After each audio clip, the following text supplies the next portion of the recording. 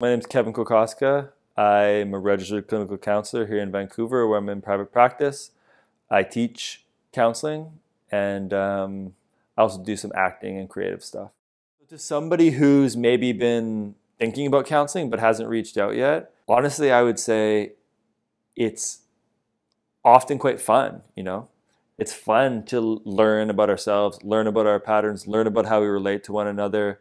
It's not as intense as it might appear or as you might fear.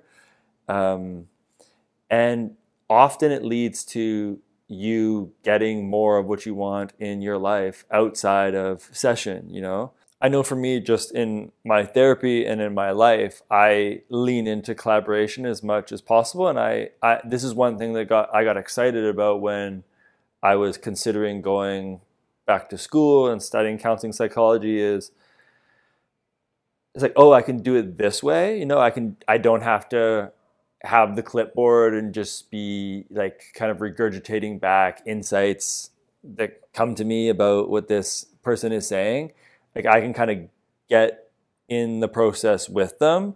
And to me, you know, they always say this thing in counseling, it's the relationship that heals. So my job is like forming a safe, secure relationship with people that can hold some work around their goals. You know what I mean? So it's like from the safe and secure platform that is our relationship, we can get a lot done.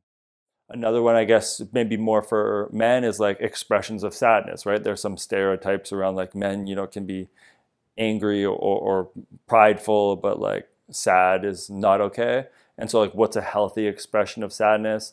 Sometimes if we've been sitting on that for a while, it can feel like, whoa, I'm not going to want to tap into any of this. But it's like how to just release little by little. Like I sometimes with clients, I use the analogy of like shaking up a soda bottle. It's like you could just pull that thing right off and it might get a little bit messy, or you can just kind of like just release it a little bit and also understand what's happening while you're doing it. And there's a sense of agency about that. And that's like emotional regulation, which some people get in their life in their younger years, but a lot of people don't. So, but it's attainable and it's like a skill that you can practice with some help, and then it can be yours just to kind of like go about the world with as you'd like.